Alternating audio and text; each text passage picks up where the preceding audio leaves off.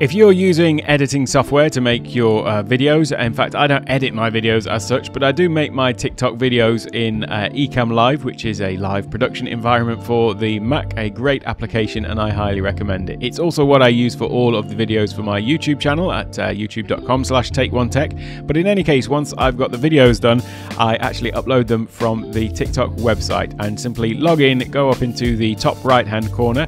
You'll see a little icon that says upload. Once you click on that, you'll be able to just drag in your video file and then enter your caption with any hashtags and things like that. You can also add a cover image or choose a cover image from the video line, and then you can also choose whether it's public, private, and so on. But then also schedule a video, which is great for queuing up content to go out to TikTok in the future. So that is how I am currently running my channel, and I hope you have found that useful. If you have found it useful, then don't forget to like the video and like the channel. Have a great day.